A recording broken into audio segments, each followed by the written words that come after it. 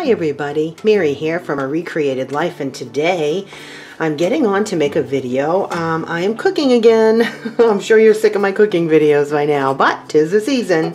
So today I am making some chicken soup, and again, you know, we're having cold weather here in Maine, and so I wanted to get on and make some chicken soup. I'm doing it a little bit differently with some different flavorings than I normally do, so I wanted to get on and show you guys. So the first thing I'm doing, I'm putting in the pot. I've got this is a huge enamel coated cast iron pot, and I am melting a couple tablespoons of bacon grease, bacon fat.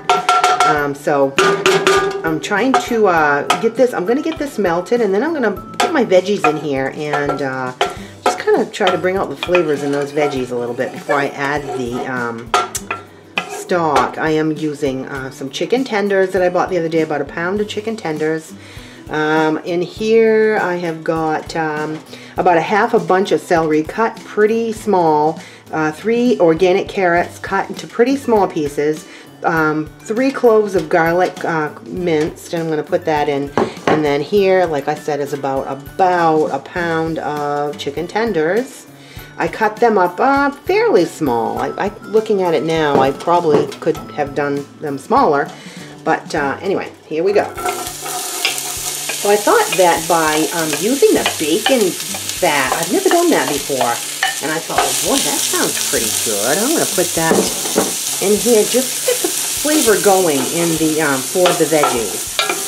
Probably could have used a little bit more, but this is okay. I don't want that garlic to stick. I'm just going to keep stirring. It's pretty hot.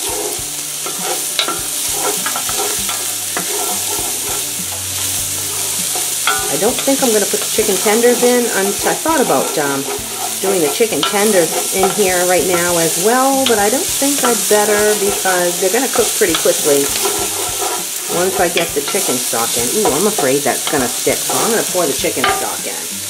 This is quite a bit of chicken stock, and I might not use it all, but we will see.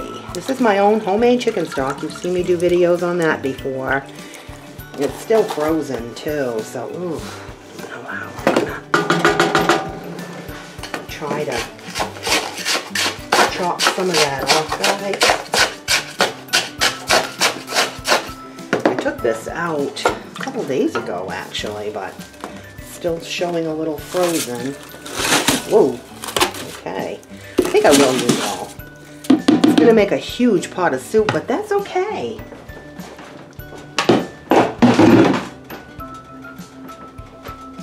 Alright, I've turned my heat back up to high to melt this, and I'm going to add in two beef bouillon cubes, and I've got the sodium-free chicken bouillon. I'm going to add 1 packet of that.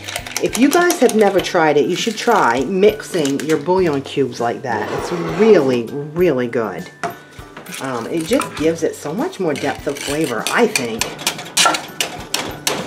So try it sometime. I really like it, I think. So yeah, like I said, you know, I've got a busy week coming up. I'm going to be working quite a bit, so I know that I'm going to need something, something to, you know, go for my lunches and dinners, and so making a big pot of soup is always a good option for me because I know I'll eat it. It will go throughout the week. So I'm just going to wait till this comes up to a boil. I'm also going to use a little bit of soy sauce. You know, I like to, I think this is different than what I normally do. I like to try some different flavors today. I think I'm going to add all of it. Not that much in there. Okay, so I'm just going to wait for this to come up to a boil. Okay, so I brought my liquid up to a boil, and once it started to boil, I let it boil for 5 minutes. I added the chicken and I let it boil for 5 minutes, and now I'm going to add the pasta and let it boil for another 10 minutes. Now what I'm using for pasta is this. It's a Barilla, it's linguine, but it's cut in half. And so I thought that would be good for soup. So I'm going to add probably half a box, maybe more. We'll see how that feels. I think that might be enough. Maybe a little bit more. I always tend to overdo with the pasta, so I don't want to make it too thick. So 10 minutes. I'm going to set my timer for 10 minutes and get back on in a minute.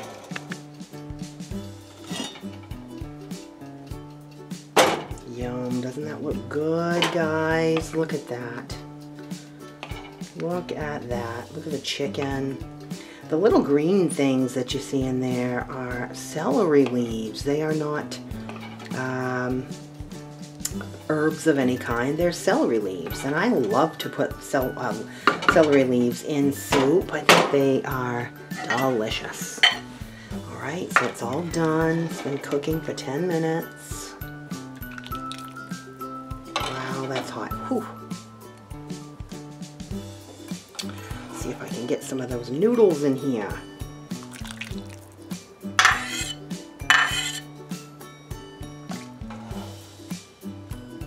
They don't seem to want to stay in my ladle.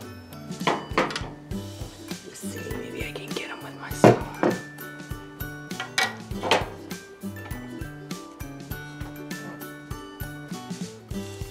Ugh. I think I'm going to have to use some tongs or something because they don't want to stay.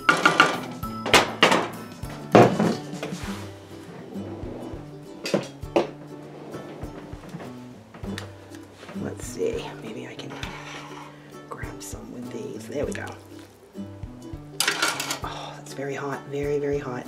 Ouch.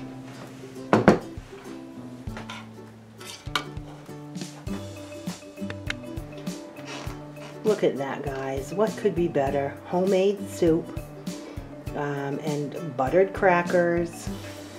I'm going to sit in front of my TV and binge watch Netflix.